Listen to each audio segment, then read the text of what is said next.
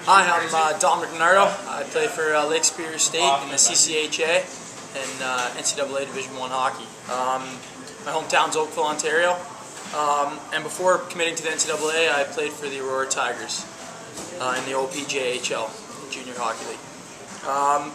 Personally, I never had to really make a decision between the OHL and NCAA. I was kind of a smaller kid growing up and kind of developed a little bit later on in my life, so NCAA seemed like the smarter choice for me, and I'm glad I made the choice. What were your biggest challenges when you were going through the recruiting process?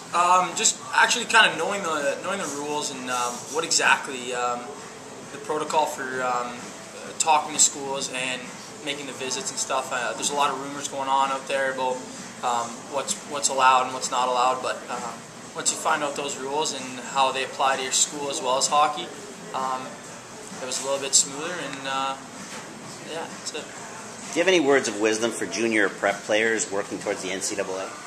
A big thing for me, I think, personally, would be just making sure that you're mature mentally and physically. A lot of people concentrate on just the physical side of sports, and especially with NCAA, being mature and ready to go into that, focused and ready to go into that situation of being able to prepare mentally for hockey and managing school at the same time is definitely it'll be an asset if you can do that going in. What criteria were important to you when you made your final decision in choosing Lake Superior? Personally, with choosing Lake State, I had another offer as well in Division I hockey, and I just felt like Lake State was a smaller school that I could be comfortable in, and I knew I could get the chance both academically and athletically in hockey. I knew that I'd be able to work my way up, and with some good play and a lot of effort, I'd be able to get in a role that I liked and could do well in.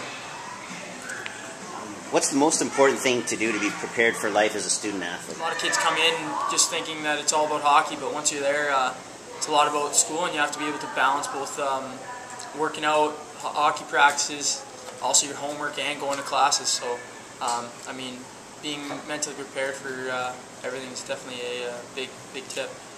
And what's your best memory from playing college hockey?